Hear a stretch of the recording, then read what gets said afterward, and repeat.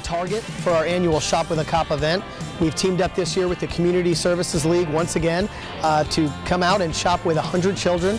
We're giving them a gift card, and they shop with a cop personally to buy Christmas presents for themselves and their family members.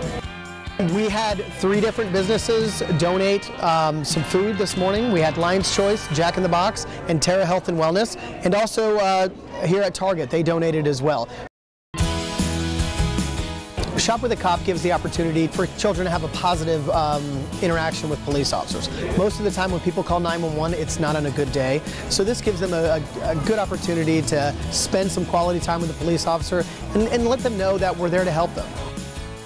Each child was given $65 with our fundraising efforts that went toward this. All the officers and other personnel in the police department donated money toward the cause, and all that money went to Shop with a Cop. The Missouri Mavericks are always one of our partners. They love to come out, and the mascots come out and hang out with the kids and have a good time. We have to keep them under control, though. They get pretty wild. I know we had at least 40 police officers sign up to come out here with our 100 kids, so that's plenty. We take a couple rounds and we take our turns shopping with them. But I think we've had more than that. More officers showed up. There's a lot more ownership this year because we personally donated toward this cause. A lot of agencies team up with businesses who donate. It's the police department and the public chipped in as well. We had an online donation and just to chip in to help out all the kids.